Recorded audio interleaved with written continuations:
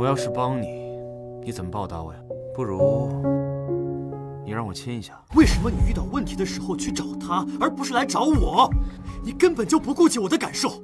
宇泽，你跟二爷和好好吗？我说的少爷就是二爷，二爷还是少爷，少爷还是小少爷呢。所以当年的方家少爷是如今的二爷。若是想杀一个人，那是最容易的一件事情，求而不得，才是最让人痛苦的。待在你身边的每一天，我都想要杀了你。你不是要看我的印章吗？这鸽子血纹身才是我的印章，只有在我激动时才会显现。就因为一封莫名其妙出现的信件，就要把你之前对我的信任全部推翻是吗？我从来都没有信任过你。那你现在就可以选择把我杀，对待自己的仇人，不要心软。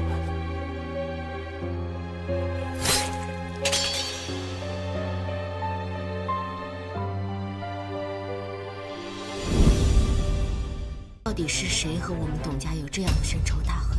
此刻我还不能告诉你，我只好自己去找。在我眼皮子底下杀人，你觉得瞒得过我吗？我不知道你在说什么。那也就别怪我不客气了。我要娶听瑶，就算二叔真的娶了她，你也得不到她。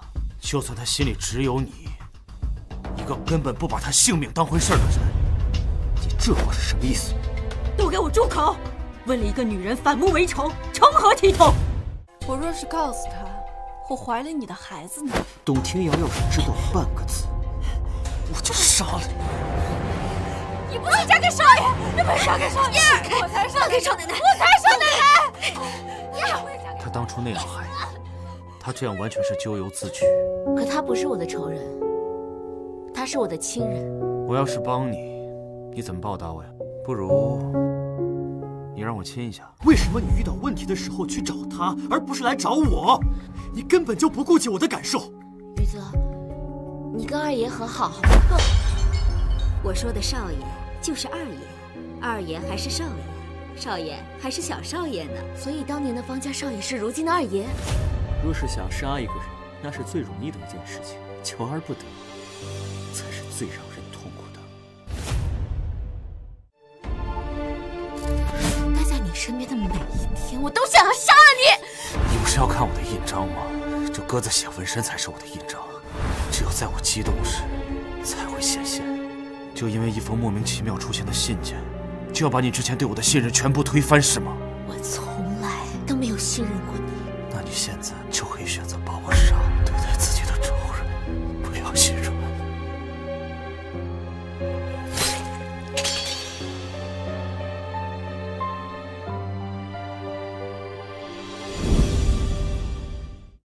我要是他，你别看，会吓到你。我什么没有见过，人我都杀过。我让人去给你收拾房间。不用了，今夜我守着他。你不会趁机杀了他？不要走，我不走，我就在这儿守着你。你是担心我的对吧？昨天晚上你的着急，不会是假的？我不知道。听瑶是我名正言顺的未婚妻，那你要看看你有没有资格说这话。难道你有吗？他伤得很重。别碰我！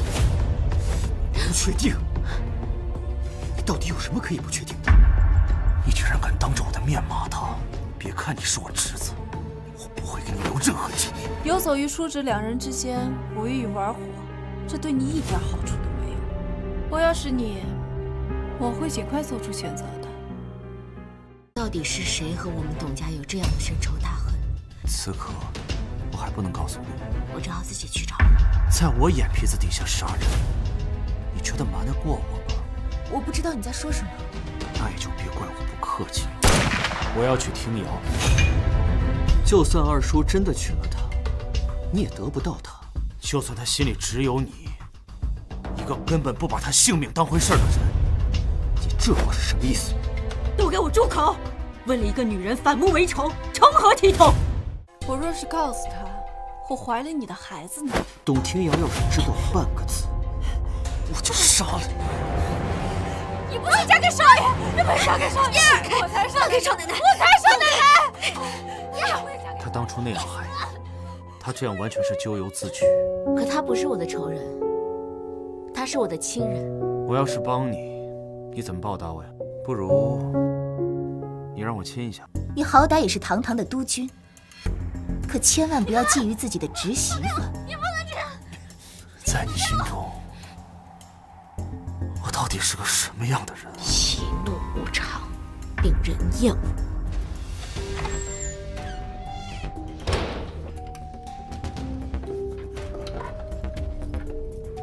不知道你对你自己找到的东西可否满意啊？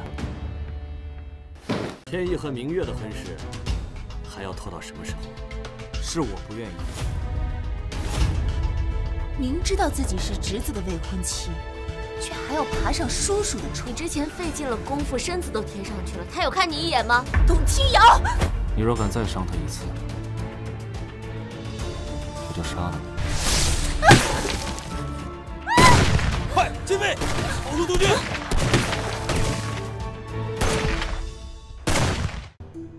我有事的。你别看，会吓到你。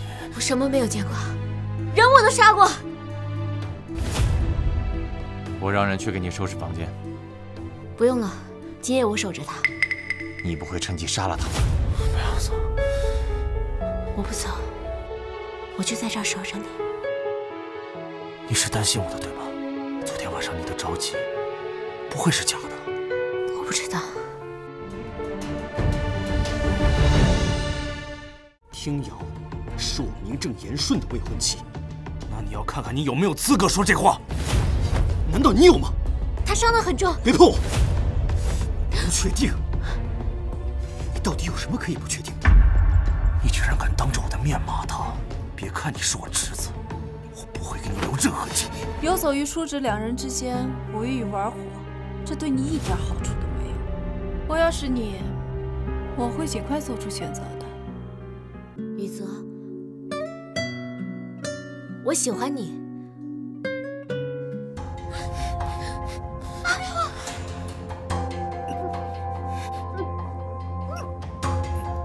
他明明知道自己的身份，还要勾搭督军。一个女人，叔侄俩争着抢。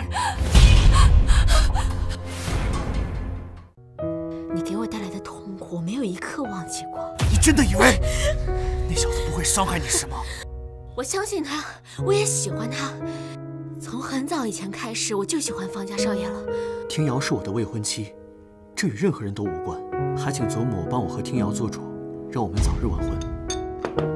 我进方家，就是为了替董家报仇。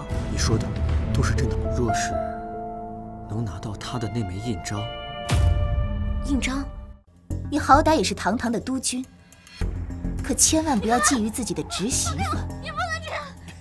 在你心中，我到底是个什么样的人？喜怒无常，令人厌恶。